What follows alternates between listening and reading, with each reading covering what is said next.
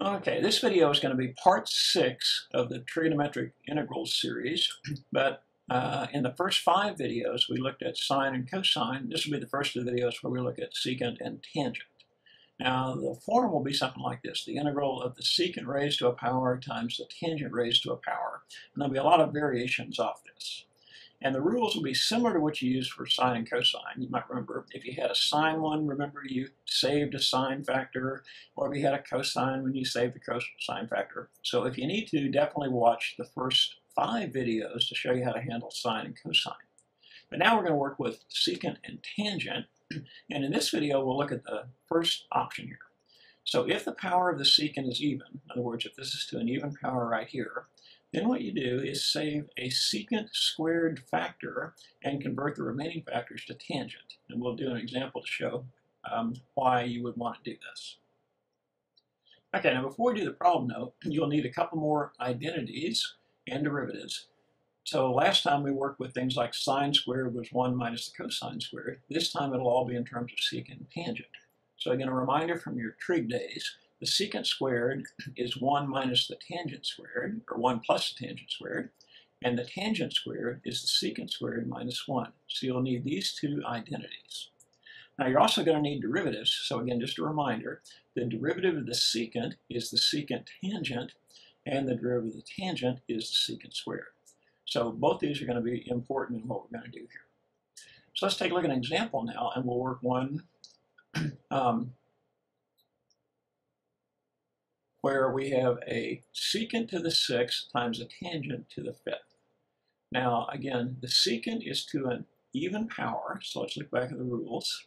And what the rules suggest is if the secant is to an even power, then save a secant squared factor off to the side and change everything else to tangent.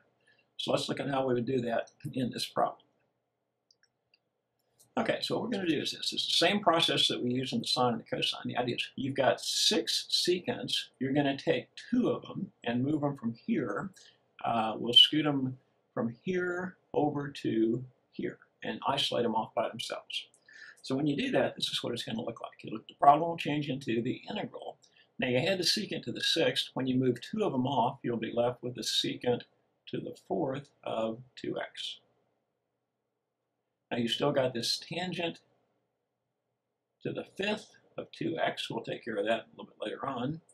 And then again, you take secant squared, break it off, and you just move 2 of the secants over here.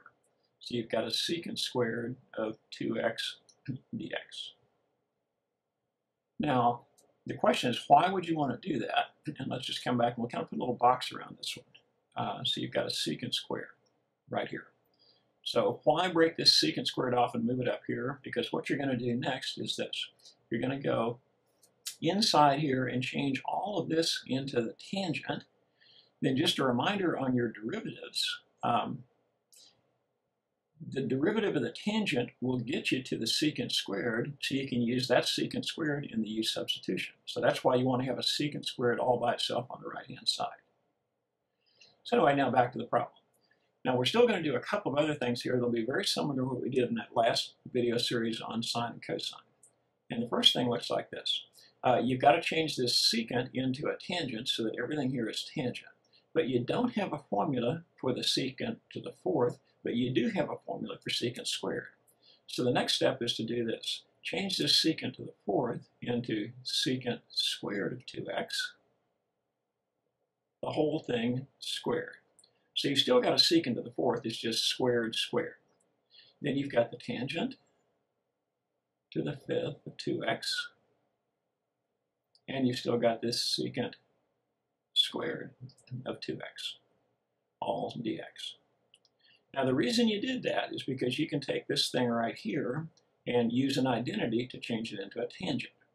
So what the identities would look like, just to remind you again, the secant squared is equal to 1 plus the tangent squared.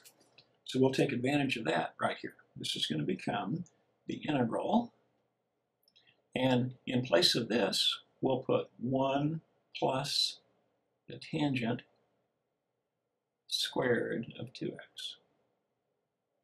And the whole thing is squared. Now the reason you're doing this, you want to change everything in the front here into a tangent. Now you still got this tangent to the fifth of 2x, and here's the secant squared that you're going to take care of when you do the U-substitution, all dx. Okay, the next thing you've got to do, you have to recognize that this is 1 plus the tangent squared squared. So you're going to have to take this part right here and FOIL it. So you've got to do a FOIL on this one. So what this is, it's like having 1 plus the tangent squared times 1 plus the tangent squared. So when you do that, this will turn into, again, FOIL this part on the inside. So when you FOIL this, you'll have, the first part will be 1, and you've got plus the tangent, which would be plus 2 times the tangent squared. Then finally at the end, you've got tangent squared times tangent squared, which would be plus the tangent to the fourth of 2x. And then we need to put parentheses around all this. So when you FOIL this thing, it turns into, so FOILing this turns into this. Now you still got this tangent to the fifth. So you got a tangent to the fifth of 2x. And you've still got this secant squared of 2x, and then a dx right here. Okay, next step, and again, quite a bit of algebra in all this. We'll scoot this down just a little bit. So the next step now is to do this. Take this tangent to the fifth and distribute it through this, everything in the parentheses here. So multiply times this, and times this. So what that's going to give you would be the integral. Now 1 times the tangent to the fifth would give you the tangent to the fifth of 2x. Then you've got a plus 2. Now here you're going to add the exponent. You've got a tangent squared and a tangent to the fifth. Add the exponents, and you'd get a tangent to the seventh of 2x. And then finally you've got a plus. And again, add the exponents. 4 plus 5. This would give you a tangent to the ninth of 2x.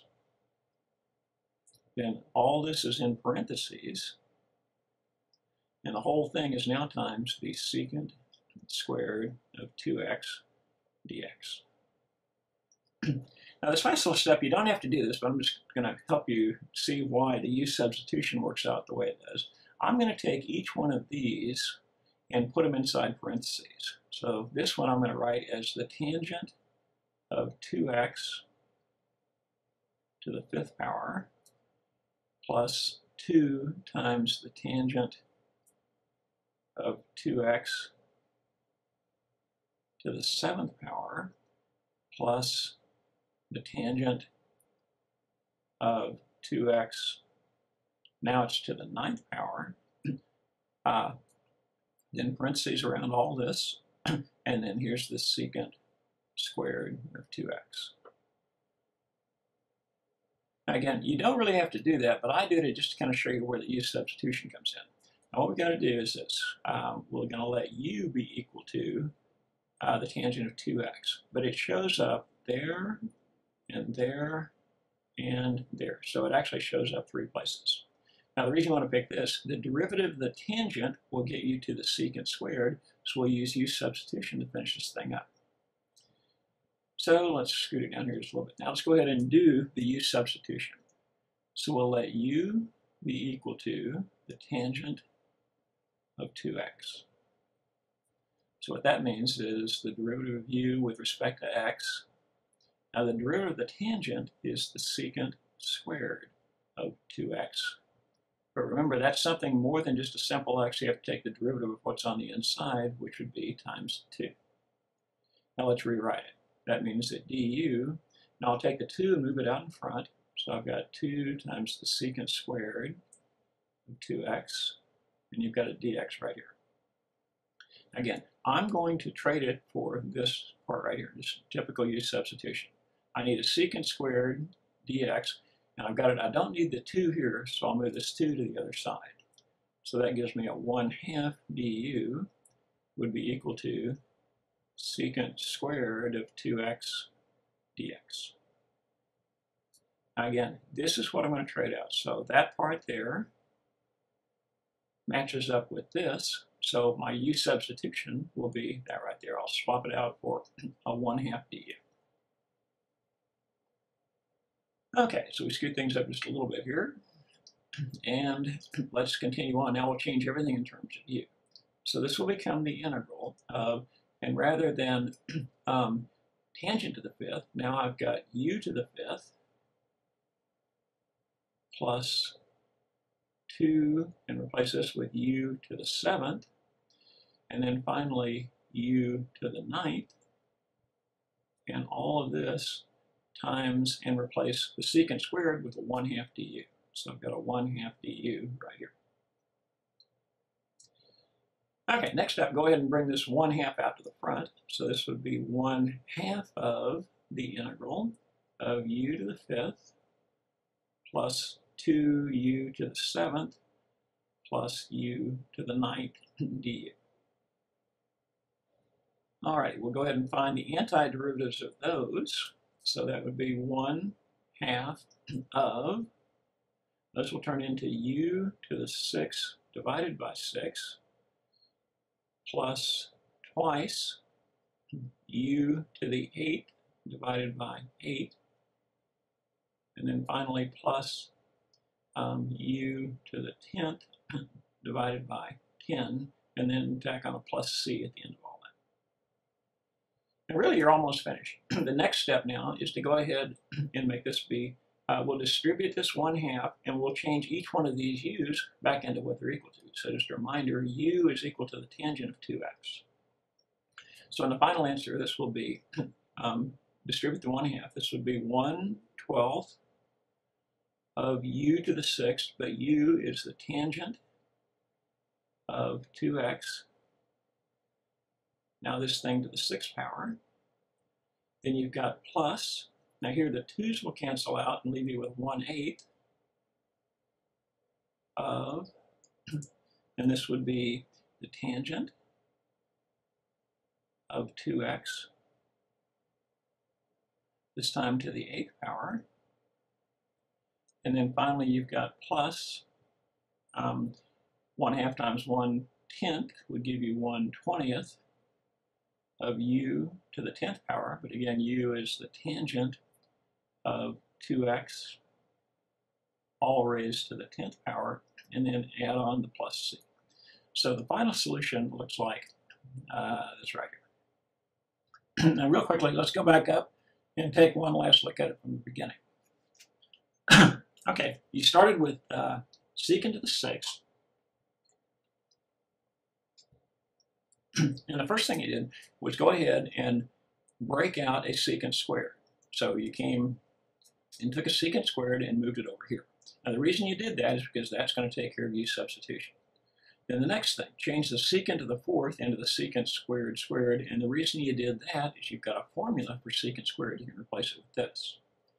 Then you've got it all in terms of tangent now, so you FOIL it out, you distribute the tangent to the 5th, and that gets everything now in terms of tangent. So you can let u be equal to the tangent of 2x, and it shows up 3 places. Just do a U-substitution at the end of the problem, plug the x's back in, and you've got it. So there is a sample of a problem where you had the secant to an even power, and you used the rule of breaking out a secant squared. So let's go back to the very beginning. You use this rule right here. If the power of the secant was even, save a secant squared and change the remaining factors to tangent. Now in the next video, we'll look at a problem similar to this, but it will be approached completely differently.